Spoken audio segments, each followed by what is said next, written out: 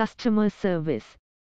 In this bite-sized course, we will discuss why do we need to treat customers well? What customers expect from us, what is superior customer service? And how to handle difficult customer. And how to manage yourself. Why do we need to treat the customers well? They are our bread and butter. They are the reason for my job. They are the reason the company exists. What is superior customer service? Providing services in a way which delights the customer is good customer service. Service that exceeds customer expectation and makes you stand out from rest of the competitors. Service that makes the customer to visit again and again. What does the customer expect from us? We listen to him.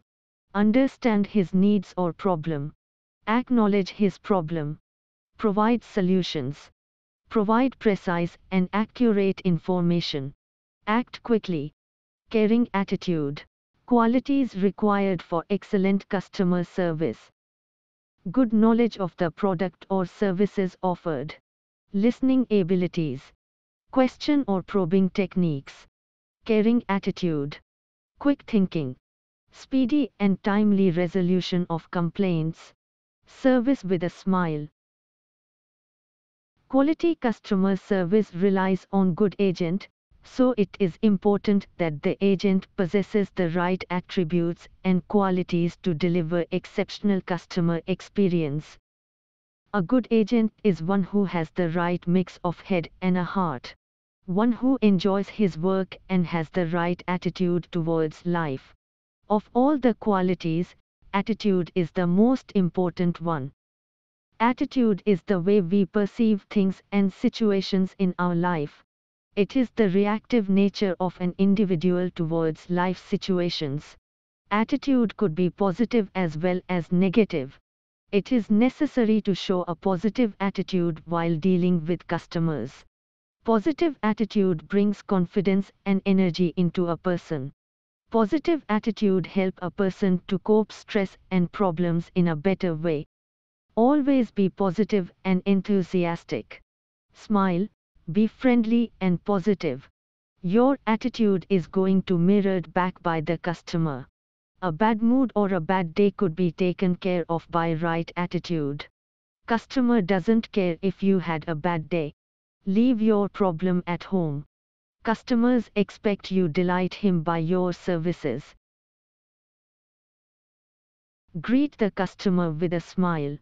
Use the last name to address them prefixed by Mr., Ms., or Mrs. Don't use their first name unless asked to. You should sound energetic and confident. Compliment them for any special feature visible, for example a nice tie, watch, decorated office, nice voice, etc. Be a good listener. Identify and anticipate needs. Make customer feel important and appreciated. Make customer understand your product and system. Be ready to help. Listen to their requirements. Provide appropriate suggestions. Be alert, keep an eye on customer choice and preferences. Apologize when things go wrong. Give more than expected. Get regular feedback. Thank the customer for their visit. Apologize. An apology makes the angry customer feel heard and understood. It diffuses anger and allows to establish trust. Diplomacy and empathy. Use carefully worded sentences and phrases to kill the anger brewing in them, like, getting to the bottom of this issue is as much important me as it is to you, or, I am sorry to hear that. Responsibility. Acknowledge the deficiency in the service. Commit to them that you will take care of the issue or investigate the matter personally and will call back within a required time frame. Computer mode. If the customer is still angry and irate, then get into computer mode. Computer mode is unemotional neutral. This forces the customer to stop right in their tracks as you don't fall into the emotional trap, and it helps you to regain control. Assertive. If the situation further escalates or the customers gets abusive, get assertive. Ask, have I personally done something to harm you? I am here to help. If you don't want that, then call me when you need me. Appreciate. Show appreciation for the feedback. Thank the customer for his patience. Welcome customer complaints. Managing yourself. Do not return anger with anger. Remember, customer has nothing personal against you, he is reacting to the deficiency in service. Don't get emotional. Don't react, respond. Keep control of situations. Apologize whenever required. Be calm and composed always.